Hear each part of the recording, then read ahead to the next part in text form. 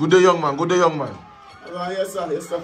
So, what form you in, young man? From 4 months. Form 4. Okay. Okay. Let me see your student ID, please.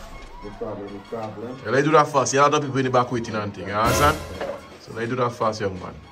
Yes. Voter ID. Student ID. Your student ID. Bank ID. Your student ID. Yeah. Alright, nice. Alright. Yeah, let go. Let go. Next person. Master, you checking me back? Now let's forget that. Your next person. Funky! Yeah. Good afternoon, young man. Empty all the pockets for me, please. Mr. Man, empty all the pockets, please. I don't have time for all this talking and talking. What? You have a comb? Now, boy, that is a weapon, boy. Pass it up. Now, boy, you can't go inside the way that way. No, just come here and just get out of that trouble, boy. Now, boy, and that, boy. And that today. Alright, well, let me see your student ID now. Well, I didn't form 5, so the ID expired last year. So, last year was 2022.